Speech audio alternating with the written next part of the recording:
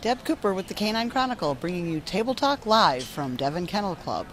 I'm here with Margery Good, who is no stranger to Montgomery County weekend. Margery, how long have you been coming to Montgomery County? I believe I've been coming every year since 1972. So that's 47 Montgomery County weekends? It is. It is pretty awesome. And I believe that you've had a little bit of success at Montgomery County. Tell me a little bit about that. Indeed, I have. I've won Best in Show at Montgomery 4 times. In 1979 with a Sealyham Terrier, a homebred.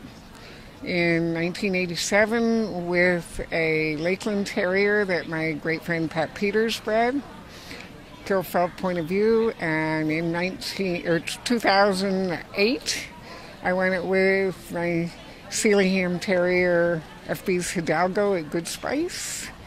And in 2011, with another Sealyham, whose name is is it FB's? No. Good Spice FB's, Easy Money.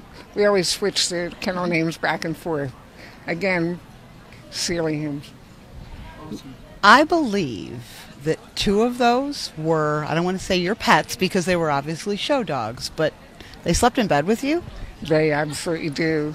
My Charmin, Hidalgo, and Valley slept in bed with me for many years until this past year, since last Montgomery, they both passed. So I'm sadly... Yeah. But I probably am the only person on the planet who has the honor of sharing a bed with 2 Best in Show winners at Montgomery. Well, and we're honored to have you as part of the sport. I can't congratulate you enough on all your success, and I'm sure there's more to come. I certainly hope so. We've got many years yet to come. You're still trucking around here like nothing, so God bless you, and good luck tomorrow.